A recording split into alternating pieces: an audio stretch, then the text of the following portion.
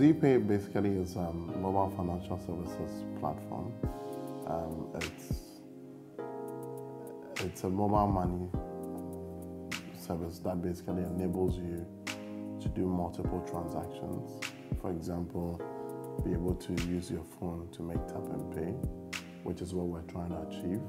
The global burden is to convert mobile wallets into transactional wallets. Today, everybody just do transfer, what we call peer-to-peer. But the future is being able to do transactions where you store your value and therefore you pay. In terms of transactions, last year we did a total transaction volume, in terms of total process volume, what we call TPV, of about close to $881,000. So it's a good start. This year, which is probably the most definitive year for us, the first quarter is looking very exciting. I'm actually pleased with my team and I'm happy with the work we've done.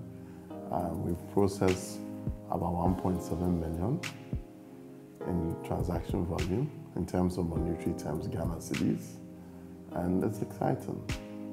We're seeing the growth has started to come in. So the problem we're trying to solve is three main things. And for us, it's centered on financial inclusion. And the first thing is mobile money. The second thing is remittances. And the third thing is mobile payments. We believe that mobile money should be open to all and it should be interpretable. For that reason, our platform is designed such that we can transfer money to anybody on any network, anywhere in the world, not just Ghana. Of course, Africa is our core focus for now, though. And today, are we doing that? Yes, we're doing that. In terms of future prospects, like I said, we're Africa focused. Africa is our landscape. We actually have a South African license we're just about to execute. We anticipate that over the next 3 years, we would increase our termination that we do from 10 African countries to about 22 countries. The Francophone corridor is a corridor we're eyeing. We're very excited about that corridor. And so we anticipate to be in the Francophone corridor very, very shortly.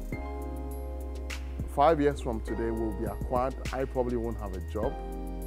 And hey, I can go on to do other exciting things.